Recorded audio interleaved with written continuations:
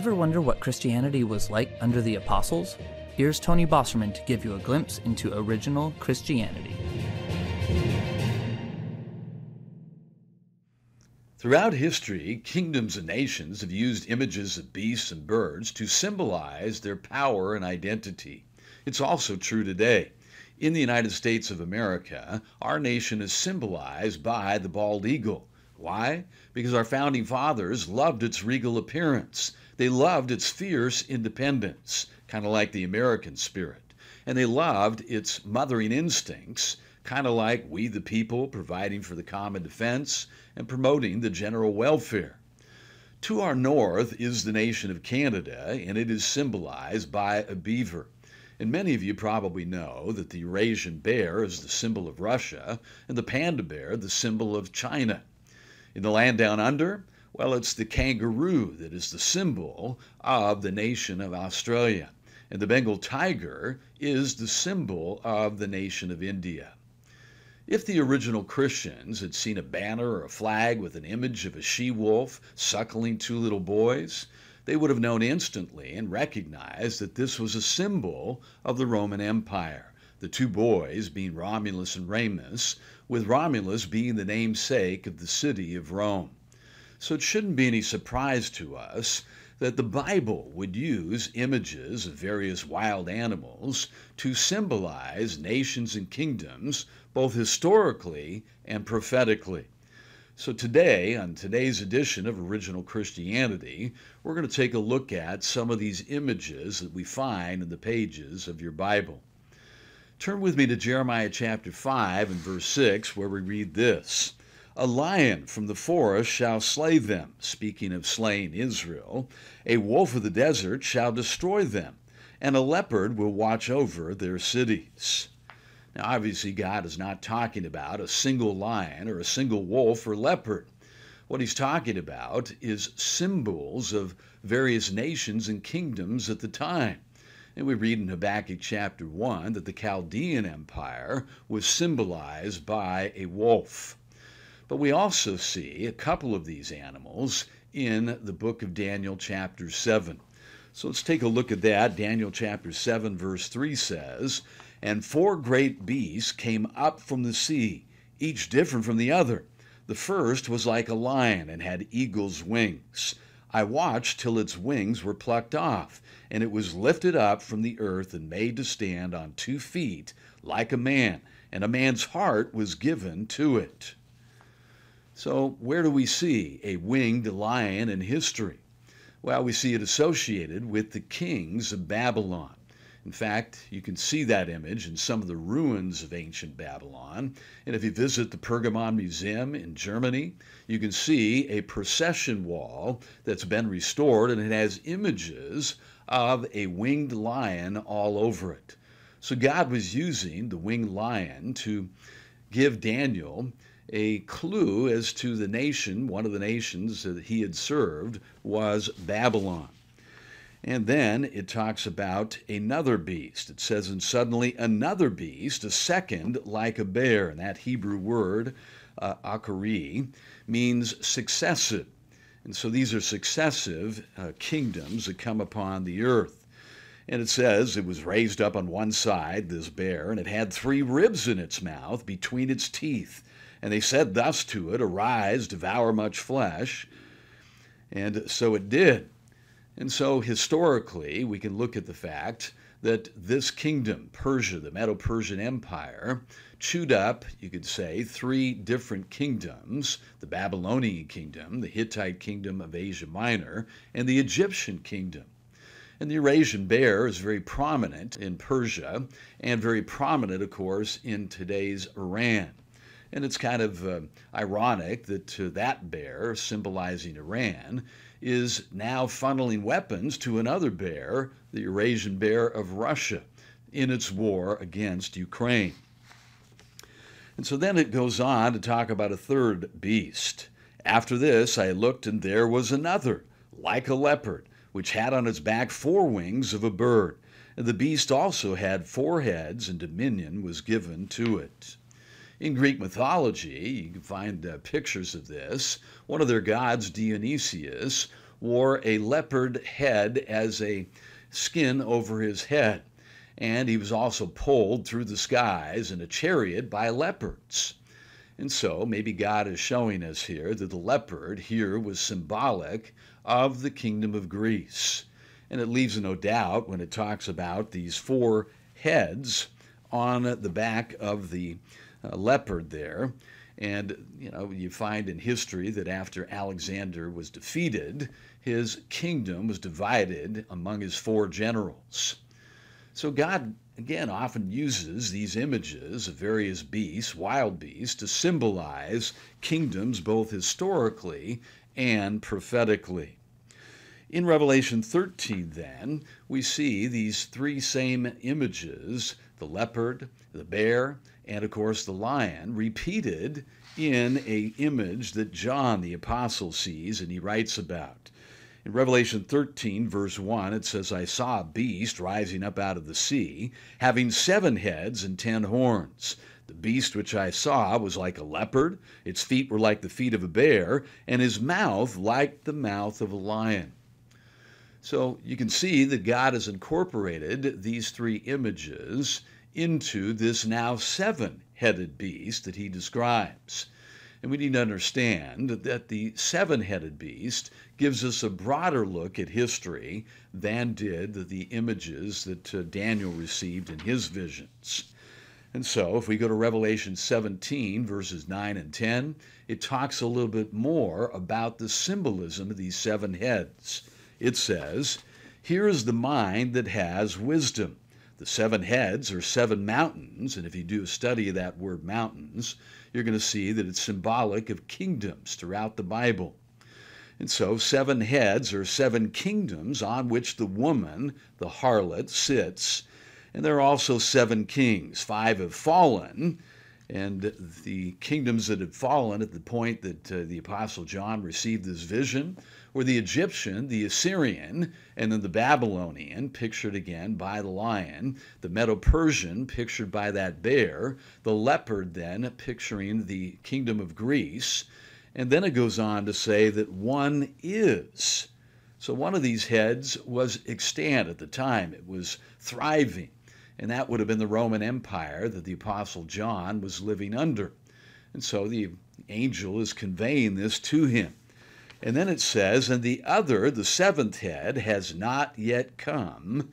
And that was at the time that John received the vision. And history tells us that that was the Islamic Empire that swallowed up 2/3 of the Roman Empire. So, these are poignant statements, very clear in the Bible, that 5 kingdoms had fallen at the time that John received this vision. One was, he was living under it, and one was yet to come. And so through this, we see these various images that point to specific kingdoms that have come and gone.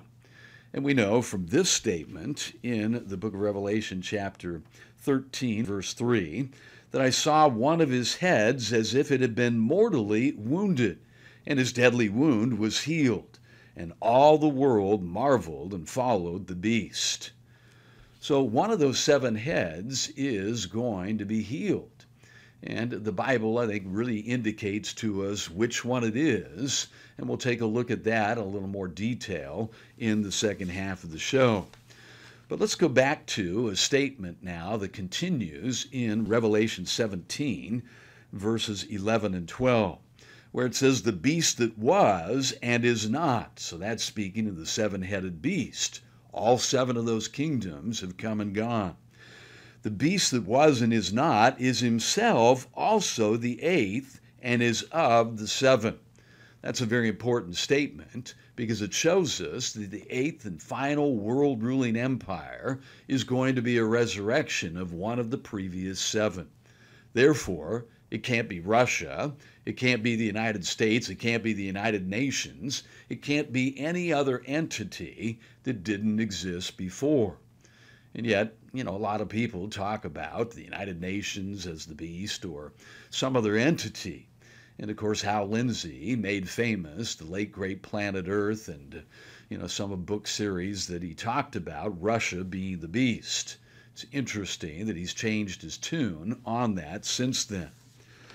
And so this statement then goes on to say that this eighth beast will eventually go to destruction. And it says the 10 horns which you saw are 10 kings who've received no kingdom as yet, but they receive authority for 1 hour as kings with the beast. These will make war with the Lamb, and the Lamb will overcome them. So this shows us that this is a kingdom that is extant at the time of Christ's return, and he is the one who defeats this final world ruling empire. And it's made up of 10 different kings that give their power to the beast. So 11 different entities, you could say. So it's very interesting that when you go back to the book of Daniel, remember there are 4 beasts described there. We only describe the first 3 that seem to exist in succession, and that is the leopard, the lion, and the bear. But then it goes on to say in Daniel chapter 7, verse 7, after this, I, Daniel, saw in the night visions, and behold, a 4th beast, dreadful and terrible, exceedingly strong. It had huge iron teeth, and it was devouring and breaking in pieces and trampling the residue with its feet. So we also see a beast described here with 10 horns, and it goes on to say later on in verse 26 of Daniel 7, but the heavenly court shall be seated and take away his dominion, speaking of this 4th beast, to consume and destroy it forever. So this shows that just like what we read in Revelation chapter 13 and 17, and the fact that Jesus Christ, the Lamb of God, destroys that beast, well, the same thing is happening here. And so many theologians equate the 4th beast of Daniel 7 with the 8th beast, which is of the 7, in Revelation 13 and 17. And well, they should. Because again, both have 10 horns and both are destroyed by the heavenly court sending Jesus Christ. So these are important things to understand if you want to understand the prophetic portrait outlined in the pages of your Bible. Because these images of various beasts are symbolic of actual historic kingdoms. We saw that the 7-headed beast symbolized kingdoms going way back to Egypt, the Egyptian, the Assyrian, the Babylonian, the Medo-Persian, the Greek, the Roman, and the Islamic empires, all of which have come and gone. And then again, remember, it says that one of those heads received a mortal wound, and that wound was healed. And so which head of the 7-headed beast is going to be healed? Well, we're going to take a look at that in detail in the second half and show you through 7 signs that actually tell us the identity of that 8th beast. We'll do that right after this. No one would deny that a major part of the COVID-19 effect has been to bring an eerie silence over the earth throughout much of 2020. Empty streets, business offices, churches, schools, stadiums, and parks, with billions of people sheltering in place, have dramatically lowered the decibel level generated by human beings throughout the world. Another part of the COVID-19 effect has been to greatly curb people's activity levels, resulting in an unparalleled, restful state in cities and countries everywhere. In retrospect, the year 2020 may be dubbed the year the Earth stood still. What most people are not aware of is that this COVID-19 effect was foretold in advance over 2,500 years ago, and it is the first of 8 major events to come. It was all revealed by the most accurate political forecaster in the history of mankind. Read Foretold and find out what's coming after the COVID-19 effect. To order your copy of Foretold: The COVID-19 Effect, visit originalchristianityreview.com or find us on Amazon. We've been talking about the fact that throughout history, nations and kingdoms have used images of beasts and birds to symbolize their identity and power. And we took a look at 3 such images from the Old Testament: a lion, symbolic of the Babylonian Empire, a bear, symbolic of the Medo-Persian Empire, and a leopard, symbolic of the Greek Empire. And we also saw the fact that God incorporated these 3 images into an image, a vision, given to the Apostle John in the New Testament. And that vision went a little further. It gave us a broader perspective on history. And so the seven heads were symbolic of the Egyptian Empire, the Assyrian Empire, the Babylonian, the Persian, the Greek, the Roman, and the Islamic empires. And we looked at the fact that the Bible says there's going to be an eighth beast, and it's going to be from the seven. So which one will it be? Does the Bible give us any clues? Well, yes, it does. It gives us 7 signs that tell us the identity of that eighth and final beast, which will rule over the world. Let's begin in Revelation 20, verse 4, where it says, "Then I saw the souls of those who had been beheaded for their witness to Jesus and for the word of God, who had not worshipped the beast or his image, and had not received his mark on their foreheads or on their hands." So this shows that one of the signs of this eighth beast is that it's going to be beheading victims, beheading Christians. And of course, we all saw the images of ISIS lining up people in orange jumpsuits on the beach, causing them to kneel down and then beheading them. And so this has been a common practice throughout the history of Islam. Even Muhammad at the beginning practiced the beheading of his enemies. And so Revelation 13:7 adds that the beast is going to persecute the saints. So that's the first sign. The second sign is that this system will traffic, it'll be involved in human trafficking of people. Revelation 18, verse 13 says, "The merchants of the earth will weep and mourn over her," speaking of the harlot that rides the beast. Why? Because no one buys their merchandise anymore. So this is at the end, the demise of the beast and the harlot. And so then it mentions some of the merchandise that it was famous for, wine and oil. And of course we know that today, about 2/3 of the oil throughout the world comes from the Middle East. But it also says they trafficked in bodies and souls of men. And so this is one of the most horrific practices in human history, isn't it? Little boys and girls trafficked sexually to make money for kingdoms.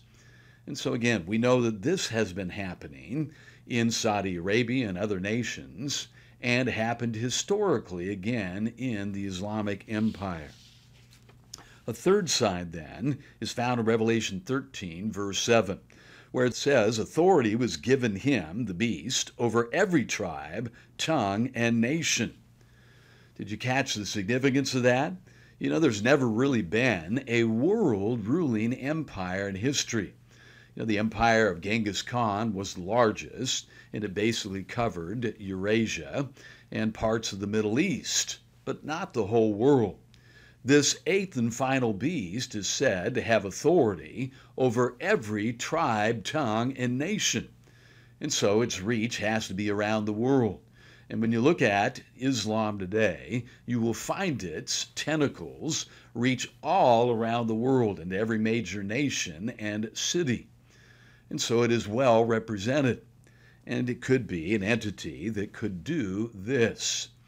And so imagine if this individual, we know he is, given the authority and the power to work miracles, well, that's going to stir people up. And even many non-Muslims are going to convert to Islam because they're going to believe that that represents the true God. And of course, it doesn't. And so they're going to stir people up in every nation and kingdom. Imagine millions of people in cities and nations around the world, all wreaking havoc in nations. And so they're going to have to, of course, deal with that, every nation on earth. And it says eventually that, they're going to fall under the authority of this ruling entity. In Daniel chapter 7, verse 25, it says that this eighth and final kingdom shall change times and laws. It's speaking specifically of the fourth beast in Daniel chapter 7. And so, when you look at Islam, wherever it spreads, it changes times and laws. Now suddenly all school systems have to give time off for Ramadan, and of course many governments do as well, and they have to give some consideration to Sharia law. Did you know that over 300 court cases here in the United States of America have involved at least the consideration of some Sharia laws? And this is prominent throughout Europe as well. So wherever Islam expands, it brings with it changes in times and law. So that's a fourth identifying sign. Also, 1 John 2, verse 22 says, "He is Antichrist who denies the Father and the Son." And the Antichrist is another name for the beast and the king of the north and the little horn. And so this individual is going to teach and deny the Father and the Son. Did you know that on the Dome of the Rock it says, Allah has no son, and he's the only God? And so Islam teaches and believes that it is anathema to teach that God is a father figure. They think it demeans him somehow. And so we need to understand that fact, that here is the only religion on earth that specifically denies the fatherhood of God and the sonship of Jesus Christ. And then a sixth sign is found in the book of Revelation 13, verse 18, where it says, "Let him who has understanding calculate the number of the beast, for it is the number of man, and his number is 666." So it is the number of man. Well, what is the number of man? Well, man was created on the sixth day. And what religion gathers and worships on the sixth day? Well, that would be Islam on Fridays. And so that's one of the identifying signs of the beast. But we can take it further. If you study history, you will find that the rise of the Islamic Empire occurred and reached its initial height under the first caliphate around 666 AD. And of course, we don't have the exact date because they didn't keep a lot of really good records. But it was during that time period, and there was no other kingdom on earth that rose to such prominence in the 7th century. And the seventh sign of the eighth beast is this in Revelation 17, verse 3. "And I saw a woman, a harlot, sitting on a scarlet beast." Now, again, throughout this program, we've taken a look at the fact that nations and kingdoms are often symbolized by beasts, but they're also symbolized by colors. And so our nation, the United States of America, is not only symbolized by a bald eagle, but by the colors red, white, and blue. China is not only symbolized by the panda bear, but by the color red. And it goes back clear to the Han Dynasty, which was the longest ruling dynasty in Chinese history. And so, if you do a little study and research, you'll find that there are 8 flags used today by nations whose background is completely scarlet red. And those nations are Albania, and of course I mentioned China, Kyrgyzstan, Morocco, Switzerland, Tunisia, Turkey, and Vietnam. And we'll put a picture of their flags up there so you can see them. But you know that only one of those flags was a flag of one of those former 7 heads, the 7-headed beast that received a mortal wound. And so that was Turkey. In fact, the Ottoman Empire's flag, and remember that it was centered in the nation of Turkey, it was headquartered there, was basically the same as the Turkey flag today. And that is, again, a scarlet red background with a white crescent moon and a white star. So this is significant, isn't it? And it points to the fact that Turkey is the prominent nation to watch in prophecy. And anybody that's watched me or heard me speak over the last 10 years has heard me say that and show that Turkey is the nation to watch. But there's even more that points to the nation of Turkey as being the head nation that will eventually pluck up 3 other nations and then have 10 total nations give him his power. And so there is 4 cities that are spoken of prophetically that point to Turkey being, again, this 8th and final beast. We read the first one in Revelation 2, verse 13, that says to the angel of the church in Pergamon, which is modern-day Bergamo, Turkey, these are the words of him, Jesus, who has the sharp double-edged sword. I know where you live, where Satan has his throne. Yet you remain true to my name. You did not renounce your faith in me, not even in the days of Antipas, my faithful witness, who was put to death in your city, where Satan lives. Now again, it doesn't say that Satan's throne is in Moscow or Munich or any other city. It says specifically Pergamon, which is modern-day Bergamo, Turkey. And God says it twice for emphasis. That's where Satan's throne is. So that city points to Turkey being the eighth and final beast. In Acts 11, verse 26, it says, and the disciples were first called Christians in Antioch. Well, Antioch was the headquarters of the king of the north, the Seleucid kingdom. And you can look at that.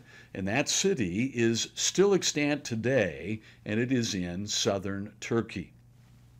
Then we have this statement in Ezekiel 27, verse 13. Tubal and Meshech were your, speaking of Tyre's, traders. And so the city of Tyre on the Lebanon coast, it traded with Tubal and Meshech in that day and age. They bartered human lives and vessels of bronze for merchandise. So again, notice there's human trafficking involved in the history here. And Josephus mentions that these city-states of Tubal and Meshech were extant cities in Asia Minor. And so they are not eponyms for, Tobolsk and Moscow today, because they existed in that day and age. And here was the city of Tyre doing business with them. And then we read in Ezekiel 38, verse 3, I am against you, Gog, chief prince of Meshech and Tubal. So again, that's why many theologians believe that Gog is the beast, this eighth and final beast, because it is the chief prince of Meshech and Tubal, two cities, again, that are located in Asia Minor, modern-day Turkey. So Hosea chapter 5, verse 7 says, they, Israel, have dealt treacherously with the Lord. So now a new moon shall devour them. In other words, this new moon, which is symbolic of Islam, is going to devour Israel. So the king of the north is coming against Israel. And again, we have 7 signs that point to the nation of Turkey and the restoration of the Ottoman Empire. So we need to understand that God gives us these clues so that we can understand who will become the eighth and final world-ruling beast. And the original Christians understood at least some of these images, not the 7th and the 8th, but they understood the first 6 because they saw it in the pages of the Bible. So remember, if original Christianity was good enough for Jesus and the disciples, it should be good enough for you and me. Thanks for watching.